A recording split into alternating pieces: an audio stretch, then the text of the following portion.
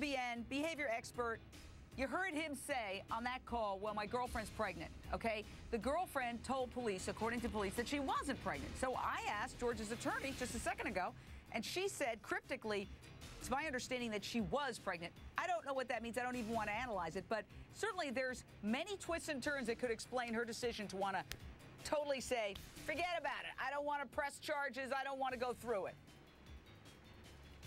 Yeah, absolutely. Because let's also look at the manipulation that is happening on both sides of them. They are both cuckoo crackers. First of all, the girlfriend, was she pregnant in the first place? We don't know. Was it a way to keep George with her? What we do know about this woman is that clearly her world revolves around him.